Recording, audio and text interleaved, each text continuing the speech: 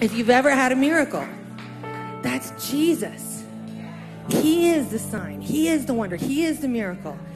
He is the miraculous truth that despite how messed up and broken I am, a perfect God loved me enough to give all. And what can I in turn do but give all? All blessing, all honor, all glory, all power is due to him anyway.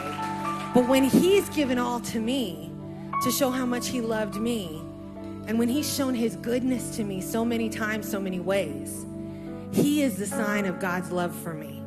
He is the miracle that God loves me. He is the wonder and the awe that I will never be able to understand how you could love someone like me.